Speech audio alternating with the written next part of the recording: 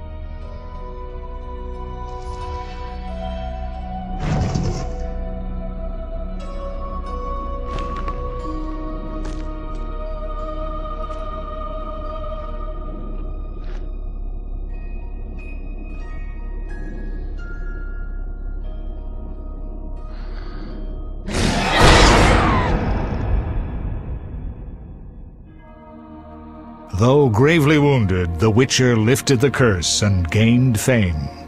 The world changed with the coming of the Great War, the time of the sword and axe, the time of disdain. Geralt of Rivia disappeared, all but forgotten. But that's another story.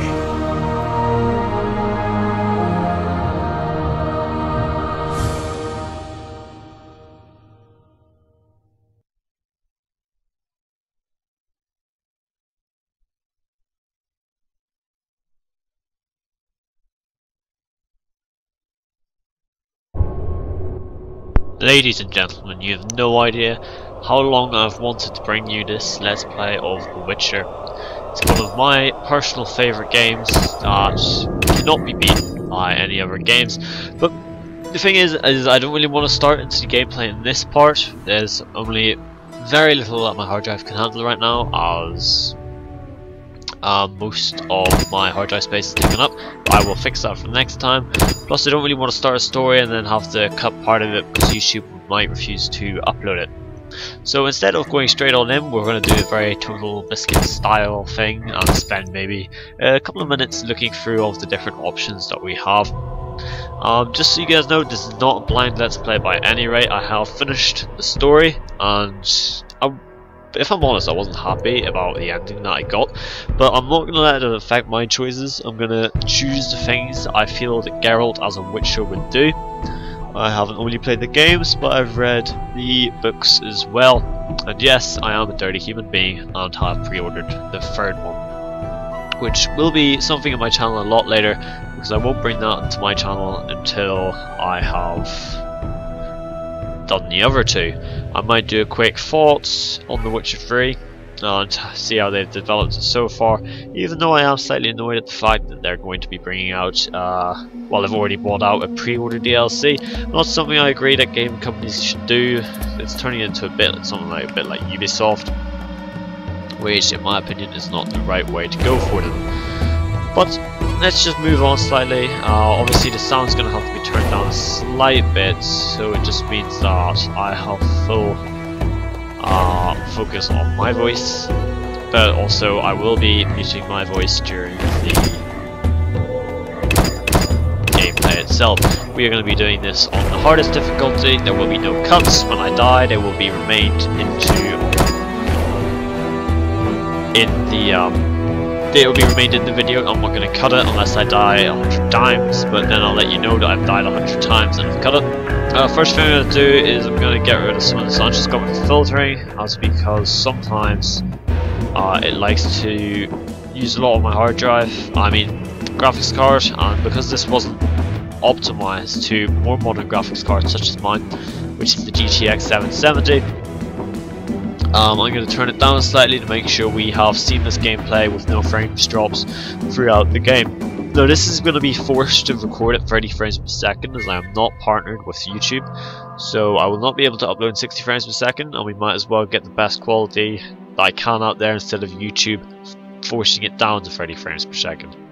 Everything else is going to remain like this: depth of field, visibility range, small animals, high, maybe one part of anti-aliasing. Just something else to look forward to during at the summer. I'm going to be uploading a few videos just to explain different parts of the computer, something that I'm very passionate about. I study 2 ICT related topics at school, and I think I might have crashed, which would be awkward. I might just have to be right back in a sec. Okay, so we are back after that crash. Not the best start for The Witcher, but you know, we will continue on. Where was I? Can't actually remember where I stopped, so I'll start again. In the summer I'm going to be no, now I remember. So I study 2 subjects. I do programming and just your normal ICT. I'm very passionate about it. Just want you to know that I'm going to be doing a quick, like, how to clean a computer, how to put one up, build one, take things out, upgrade components and stuff, but that's something to look forward to. Ladies and gentlemen, I'm not going to hold you here much longer because I want to start the gameplay and I want to get this video out so you guys know it's coming. I'm sorry about Splinter Cell 1, I'm about halfway through writing a new script to get it to work on my PC properly. No idea why. If any of you know of any fixes, please do feel free to let me know. And ladies and gentlemen, I just want to say again how excited I am to bring you this. I am well aware that Gopher recently did a series on this. I'm not trying to copy him. I started one previously before he did, but I was not happy with the quality that I was putting out at that stage. Basically, the last question is, do you want my mic like this, or do you want a higher quality with maybe some background fuzziness going on? There will be a new mic coming, not sure when, but it will be at some point soon. Thank you so much for watching, you guys, and I will see you guys very, very soon. Peace out.